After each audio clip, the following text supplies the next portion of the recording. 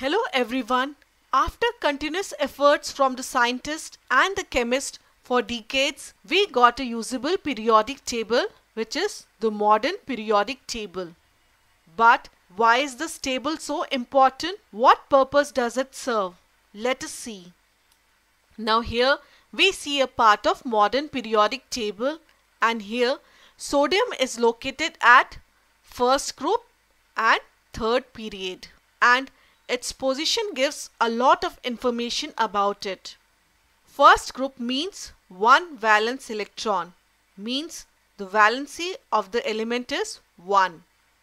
In case you forgot, the number of electrons in the outermost shell of a particular atom are called valence electrons. So, valency of sodium is 1 and sodium is a metal.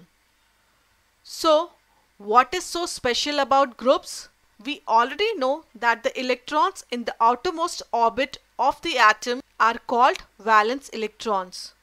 You know, all the elements in a group have the same number of valence electrons, which means they have the same valency. Thus, group 1 consisting of hydrogen and alkali metals have one valence electron, and group 2 consisting of alkaline earth metals have 2 valence electrons. Talking about hydrogen, the anomalous position of hydrogen remains the problem, as it can go to period 1 or period 17. But as hydrogen has only one valence electron, it has been placed in group 1. The halogens in group 17 have 7 valence electrons. Now what about elements in group 18? The noble gases or the inert gases? Well, the noble gases, as we know, are the least reactive of all known elements, and this is because they have 8 valence electrons in their outermost shell or the energy level, and thus their outermost energy levels are full. Here the exception is helium, which has just 2 electrons, but in this case too the outermost energy level is full. As we move across a period from left to right, we move from metal to non-metal. In the modern periodic table, a zigzag line separates metal and non-metals like a border.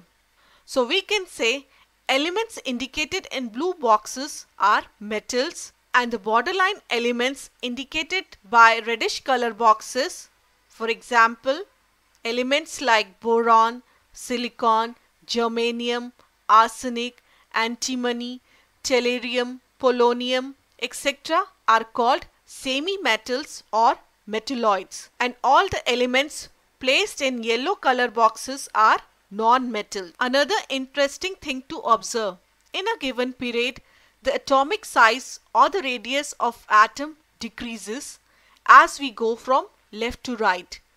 You may wonder why.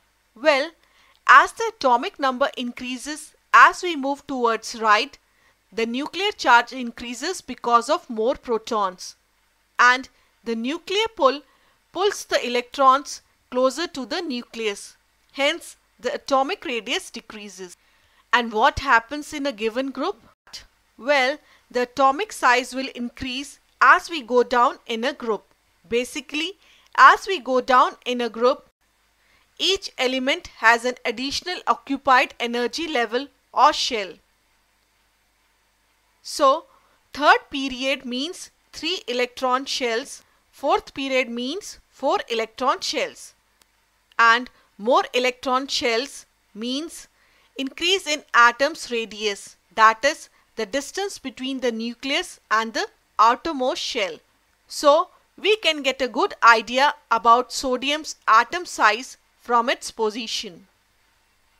Thus, you can have a good idea about electron configuration, chemical properties of an element from its position in the modern periodic table.